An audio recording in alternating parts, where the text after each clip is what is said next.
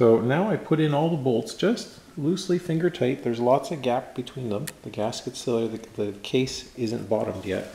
And I'm just going to lightly tap it into place.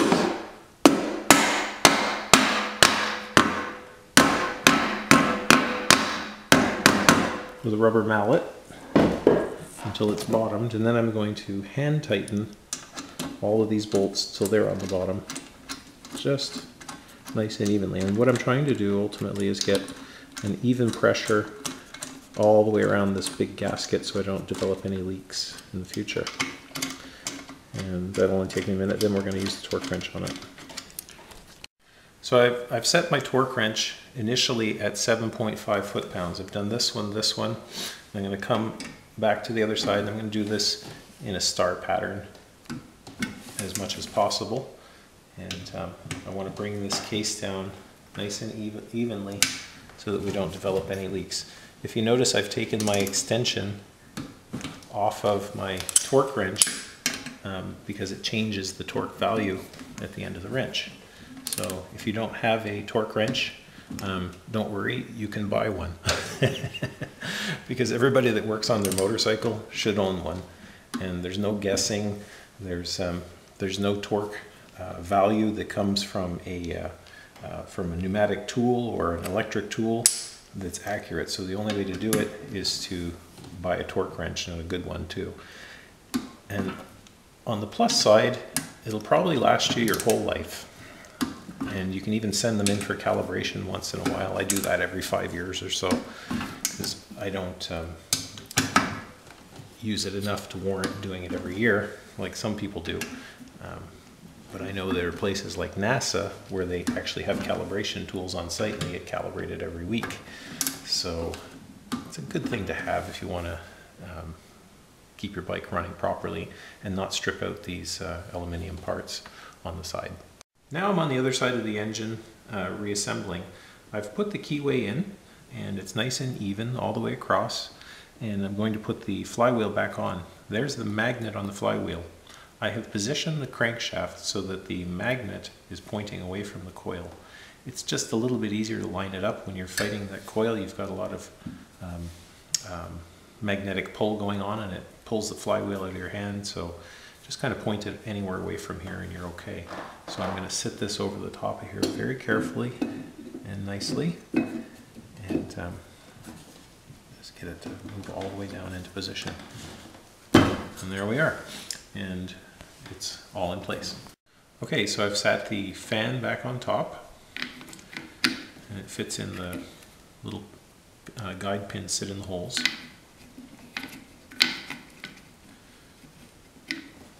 And then there's a guide pin on the back of the pulley.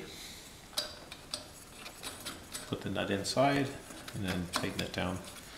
I don't have any torque values for this engine, but these tend to be pretty tight anyways, so I'm going to give that a good amount of torque when I put it on by hand. Okay, so I've put a good amount of torque on here. You can kind of feel it stop when it gets to the end. You don't have to go crazy with it.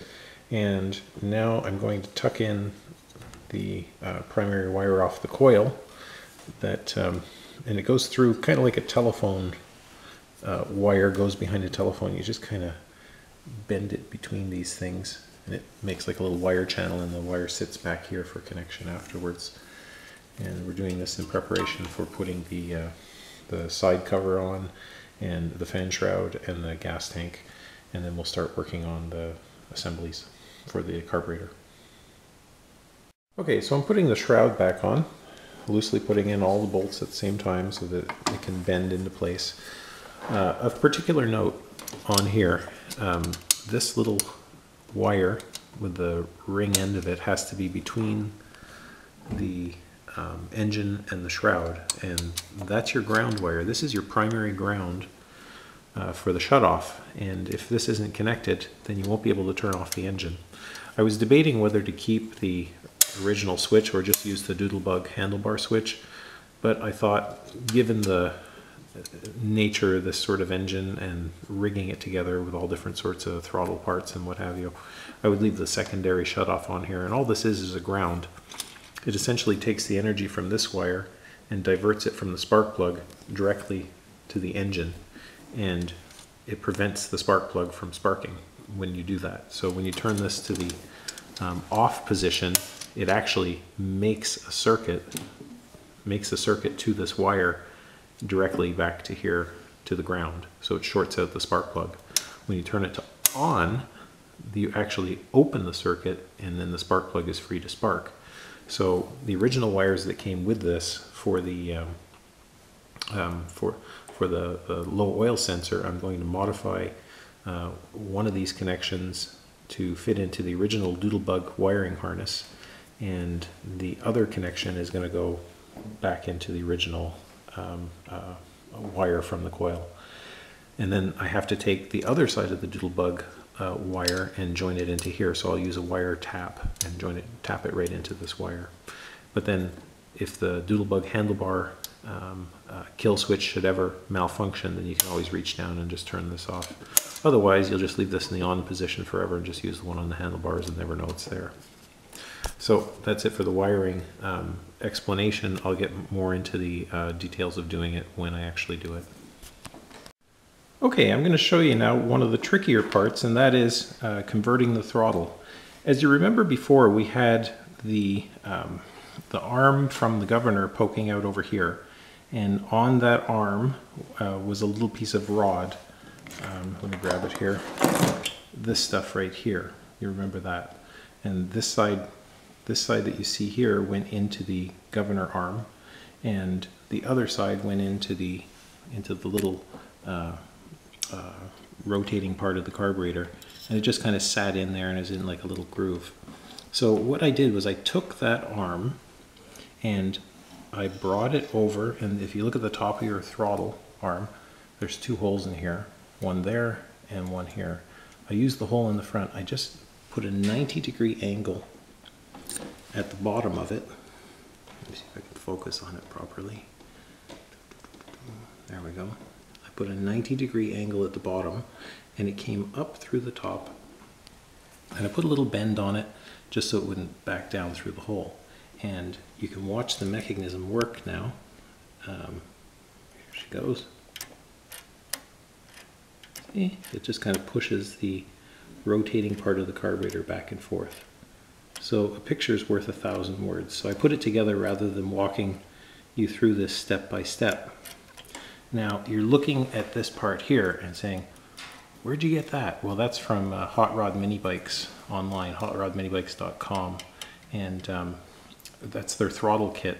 It actually isn't for this setup. Their setup uses the governor, and this is just a quick way to hook it up. I'm using it in my own way because I don't want anything to do with the governor, or like in some videos you see the old governor rod they use here and it makes like a leakage point in the engine, so I didn't want that either. So as this rod goes back and forth, it actuates the throttle.